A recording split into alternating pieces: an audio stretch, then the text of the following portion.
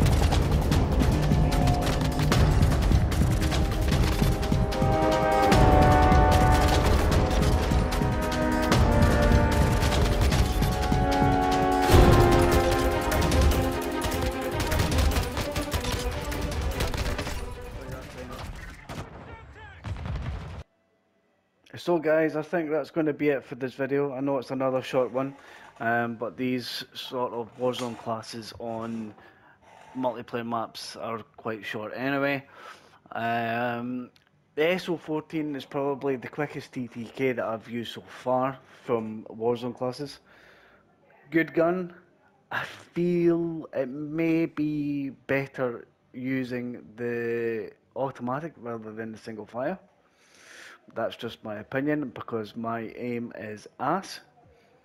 But yeah, no, thank you very much, guys. Thank you so much for all the support on the recent videos, and hello to all the new subscribers. We're up to 229 subs now, which is I couldn't even amazing. Thank you so much. But yeah, have a good one, guys. Peace.